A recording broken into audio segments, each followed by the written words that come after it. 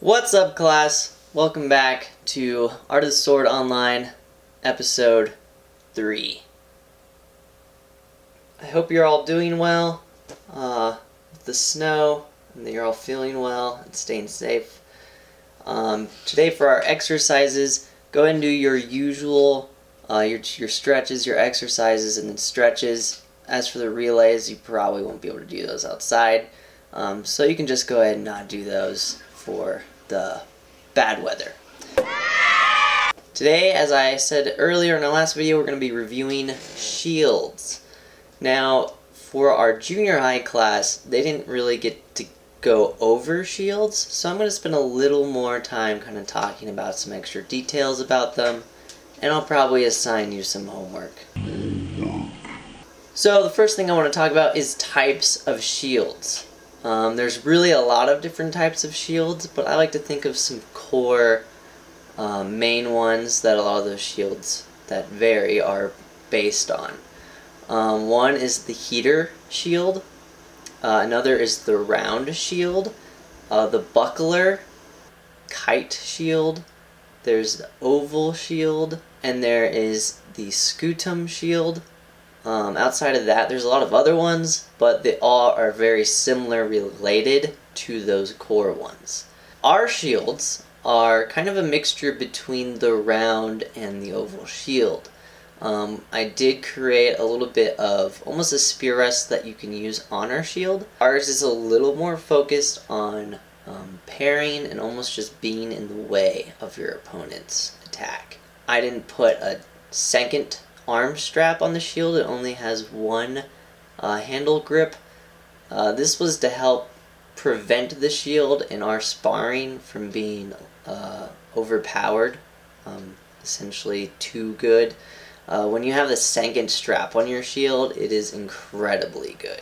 A lot of times you only had the one hand if you're working together, a whole squadron of units, and they're using their shields together, and they needed to be able to drop that shield quickly if they needed to. A lot of times it only had one handle. Eventually I was going to bring some larger shields that actually had the two strap to be able to show you guys the real difference in the amount of power and control you get with that two strap, but you can't drop the shield as well. So it does limit you in some other ways. So let's talk a little bit about the power of the shield.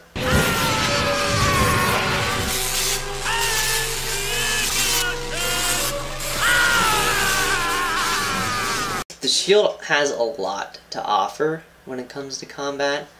It offers protection, it offers itself as an offensive weapon, it offers better capability in teamwork.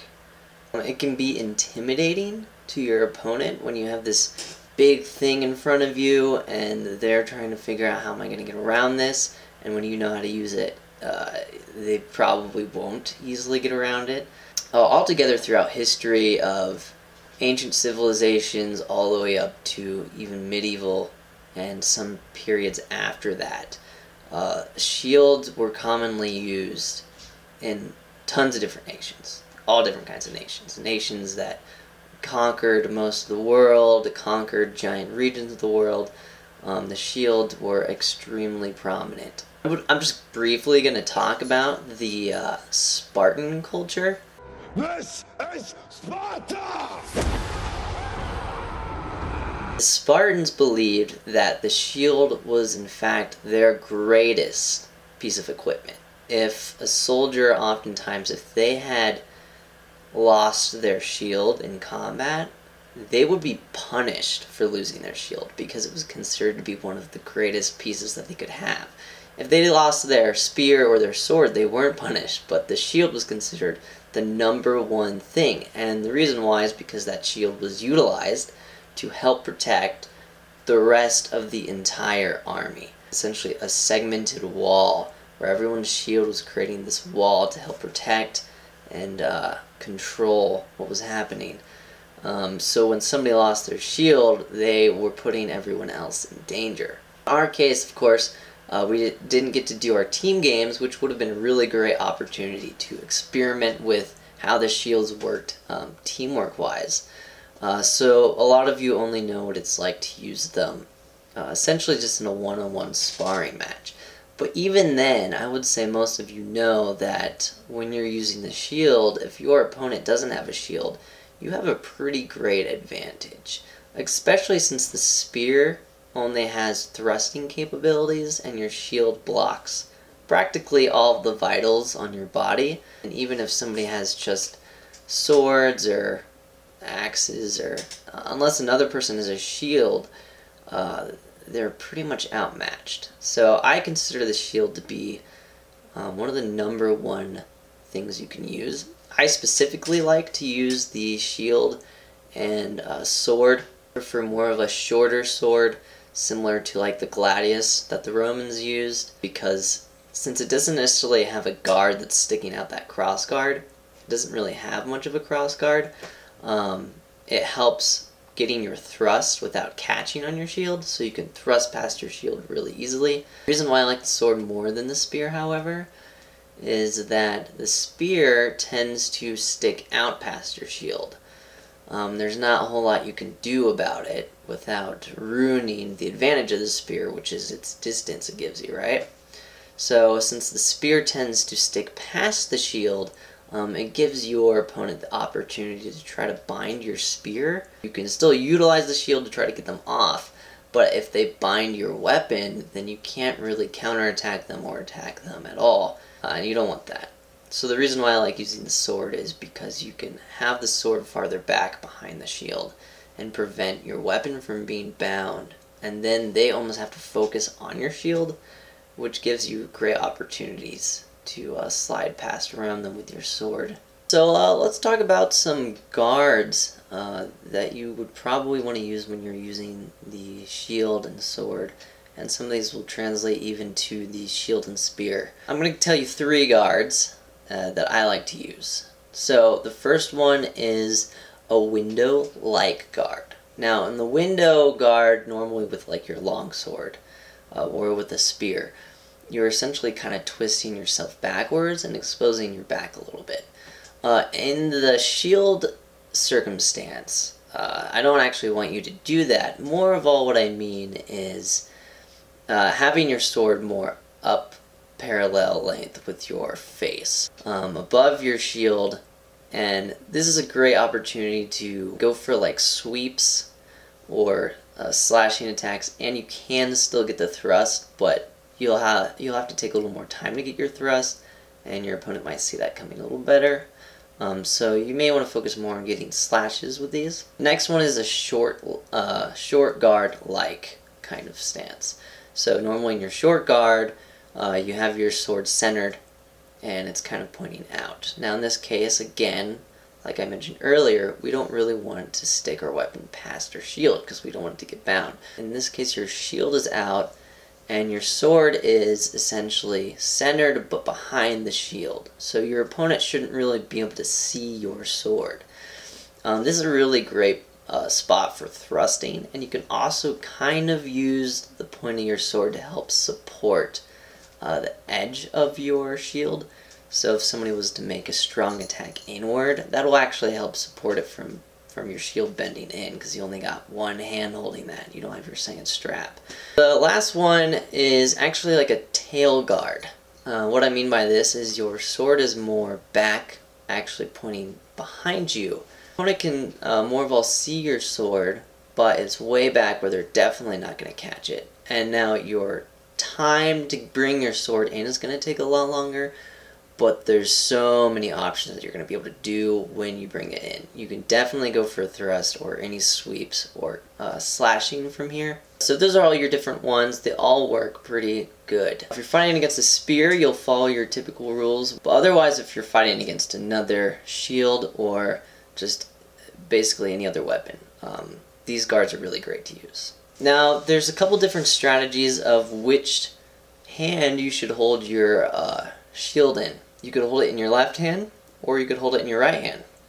To me, one of the benefits of holding it in your left hand is that you can parry your opponent's weapon outward, and this gives you a large opening of their entire body. However, usually your distance is a little farther when this happens. You may not be as close. You're going to have to really good one for thrusts. If you have the spear, having it in your left hand, the shield in your left hand, could be really good so that you hit them out and have a large opening for your thrust with the spear. Now, if you have the shield in your right hand, then what you'll do is you'll be pairing their weapon in on them, which is going to help bind them. This is really good if you're focused more on slashing.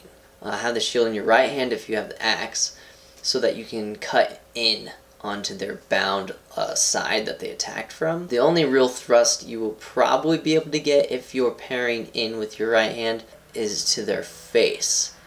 So if you have the spear, hold the shield in your left hand, but if you want more slashing attacks, then you're going to want the shield in your right hand.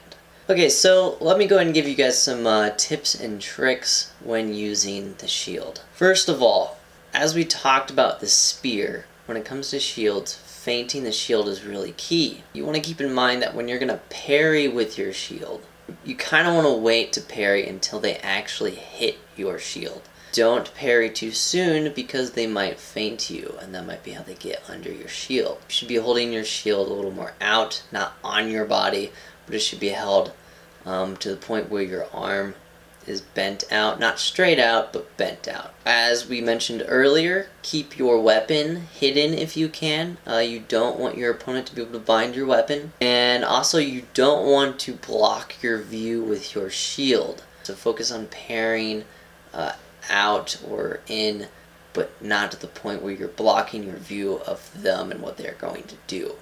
Utilizing your shield to block their view so they won't be able to see what you're doing. Also, you want to close distance when you have the shield. You have a little less distance. Even if you have the spear, you're not going to have as much of a reach when you're using the shield. Oftentimes you're going to have to advance or pass forward whenever you're counterattacking or attacking. That's about all we'll really be going over for the shields. I want to assign some homework to you so that you could advance your knowledge on shields. This is especially true for the junior high, as we didn't get to go over shields in class.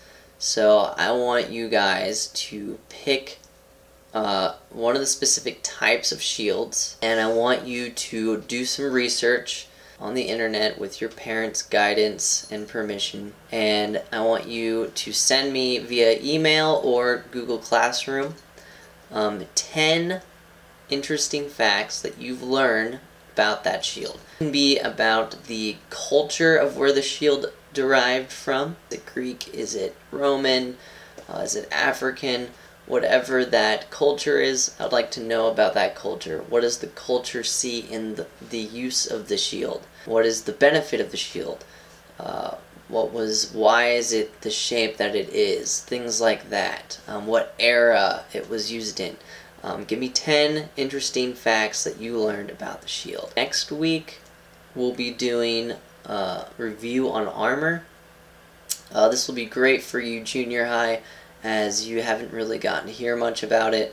As for the high school class, this will be mostly just review on the armor, but definitely looking forward to getting back into the armor stuff. Loved it. Wish we could have gotten to do some more of that. But thanks for watching, and bye.